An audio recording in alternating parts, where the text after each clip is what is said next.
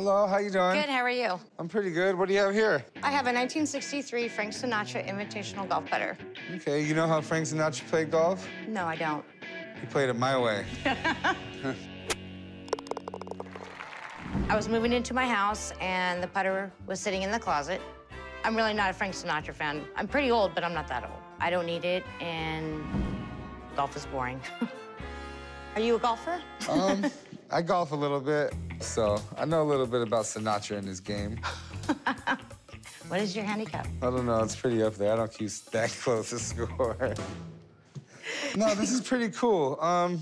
If I remember, this was given out as like, basically if you were a big wig and you spent a lot of money and gave a donation, they gave you one of these. It was a pretty cool event in 1963. It brought out all the good golfers, all the major celebrities. They wanted to pay tribute to Frank Sinatra, and they wanted to raise money for the Frank Sinatra Foundation. So this was a good way to do it.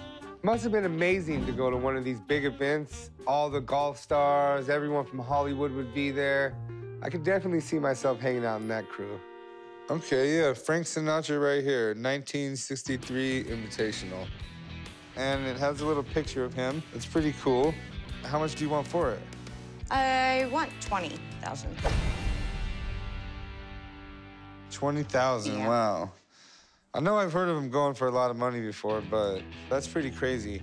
I don't know exactly how much it's worth, though. Do you mind if I call my buddy? He owns a sports shop right down the street, so. Okay. All right, I'll be right back. Thanks. I'm really happy that he's going to bring in an expert just to validate everything that we already know.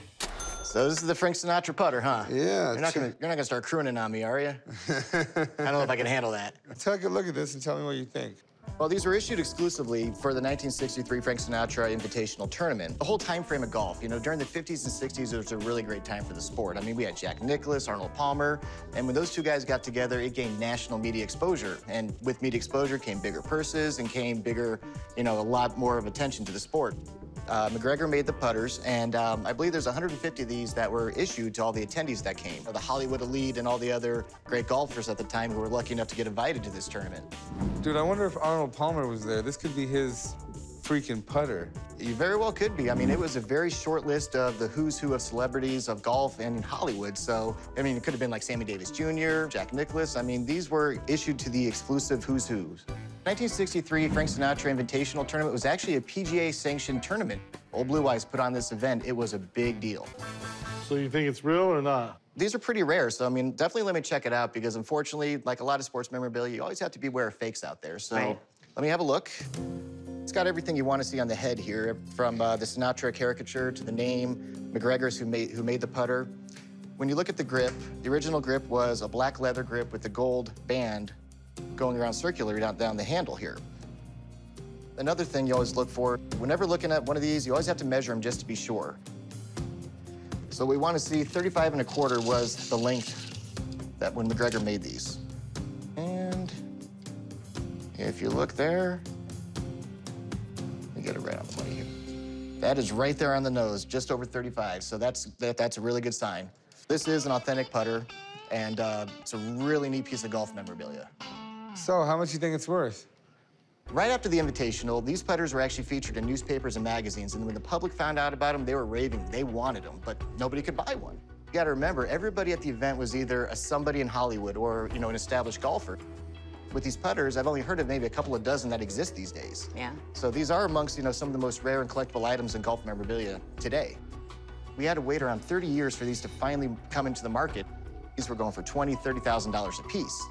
Then comes the late 90s, the internet, and the fact that as time goes on, we have less and less Sinatra fans out there. We've seen the prices steadily decline over the years. Most recently, they sell for as little as $1,500. So the prices really come down quite a bit. Oh, no. Yeah. Well, that tells me what I need to know. Thanks, Jeremy. You got it, man. Good luck to you. Thank you. Frank Sinatra was a known avid golfer during the 1950s and 60s.